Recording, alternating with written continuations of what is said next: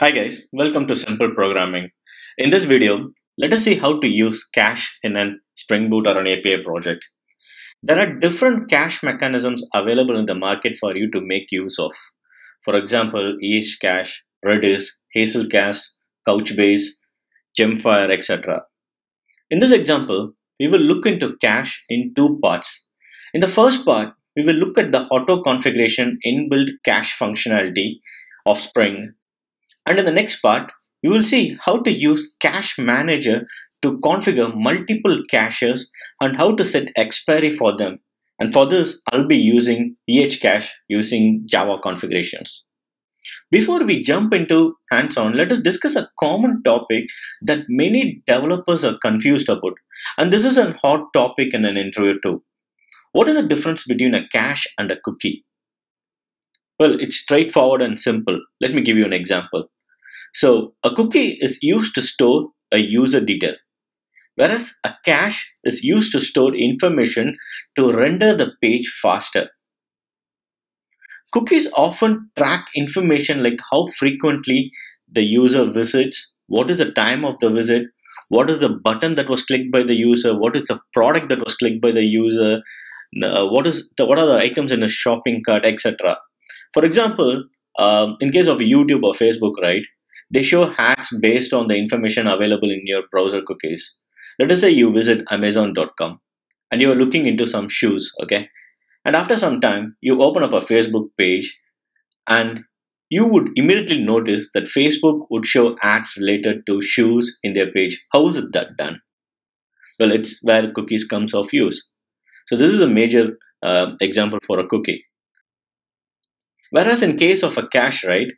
When you open websites with large pictures or let's say videos or audios or a page with huge data, right? Some historical data is there in a page and you're rendering that page to the end user. This may take some time to render in front of the user. Here's where you can use a cache to store the site contents like the images, videos, audios, or these huge data, etc. on the user computer so that the next time when you load the same website, right? You'll find it loading much faster. So both cookie and cache can have an expiry limit, but it depends upon your business needs. Alright, that's enough of theoretical explanations. Let's dive right into hands-on. Alright, so I have a Spring Boot project and you could see here we have few dependencies. One is a web starter and then I have a cache dependency. You could add it from by creating a new Spring Boot starter project, or you can go to the initializer website and download a project and import to your local workspace. Okay, so the only thing that I'm going to use is the web starter and the cache starter, and then in order to make it auto configure and work in a simple way, right? There's one thing that you need to do, that is you need to add this at the rate of enable caching annotation. And then let's go to our controllers. Okay, so a controller, pretty much a simple, straightforward controller. It's going to be a REST controller. It's going to have a URI /student, and I'm going to accept a param which is going to be a student ID, and it's going to call a service, and that service is going to return a student object, and that's pretty much in the controller. Now let's go to the service. All right. So here I'm here at the service. Okay. So my service, here's where I'm going to implement the cache. So in order to implement a cache, right, let me first do a thread.sleep. That is, I'm going to delay, just like a regular scenario where you'll be hitting a third-party service or a database and get some data and send it back to the user, right? So we are going to simulate something like that. So the only thing is I'm going to make it sleep for 4 seconds. Okay. So then let me create few student objects. Okay, so I've created few student objects. Okay, and they are pretty much nothing but the ID, name, first name, last name, age, address, and what is their major. Okay, so that's what we are going to do now. So now what we are going to do here is, like, here's where we are going to implement a cache. And for that, right, depending upon the student ID that is passed in the get mapping, we are going to send that particular record. Okay, so let's do this. Let's do a stream dot filter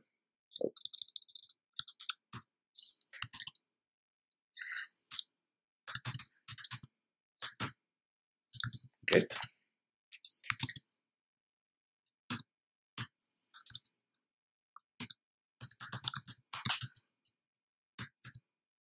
find first.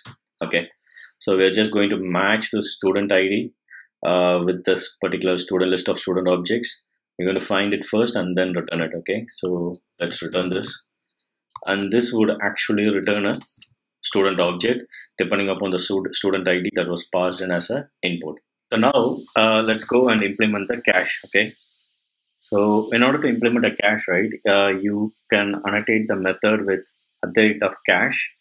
There are different annotations available for you to make use: @of cacheable, @of cache evict, cache put, and then auto configure cache. Auto configure cache is something that you don't have to worry about the underlying, implementations. Everything is auto configured for you by the Spring Boot application, and you don't worry about different properties, parameters, conditions, things like that, keys, and etc. and etc.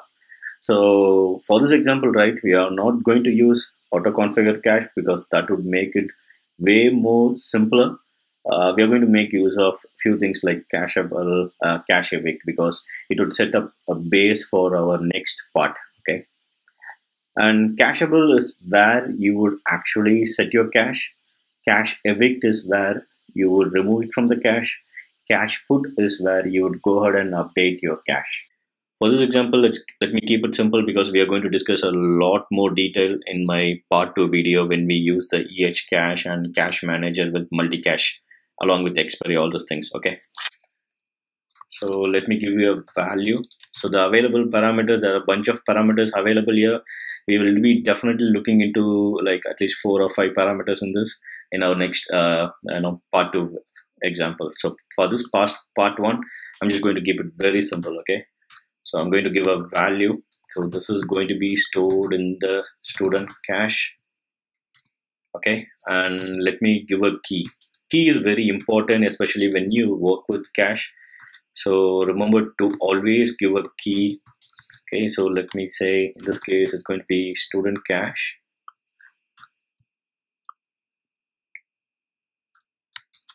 plus, and it's going to use the spell expression language. So in this case, I'm going to cache.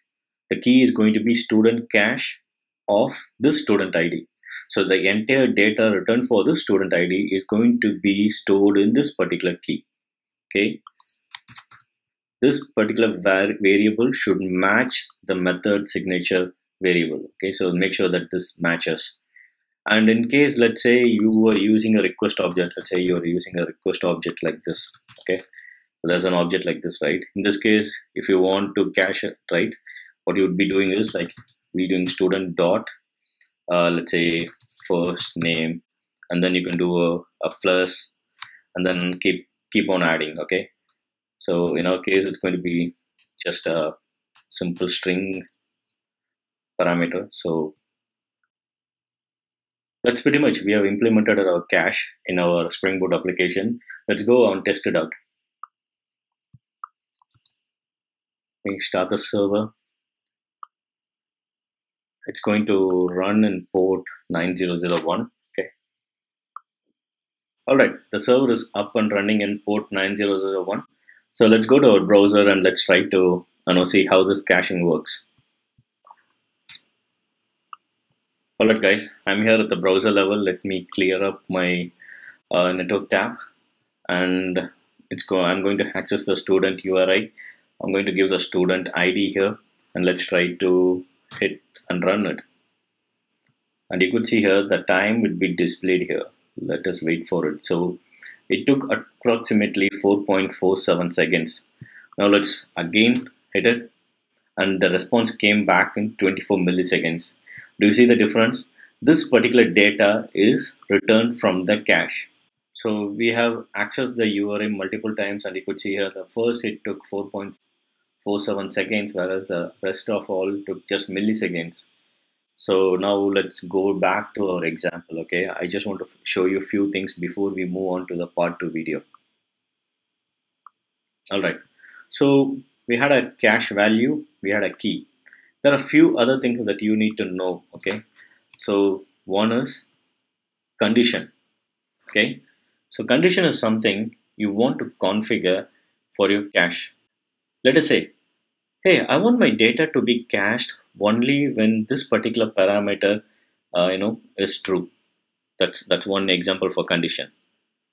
And let us say, if the result is not equal to null, then cache it. So that condition can be obtained using unless. Okay, look. Okay, so you can use this unless to determine when you want the data to be stored in the cache. So these are different parameters. We'll definitely look in detail on these things when we work with the ehCache manager. For the part 1, right, this is pretty much straightforward. So in case of cache evict, you would do pretty much the same syntax. I want to evict from cache.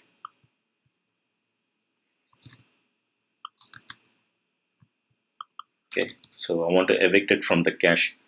But did you notice an anomaly here? We have no condition to determine when to remove the data from the cache and when to add it. So in this case, you can do one thing.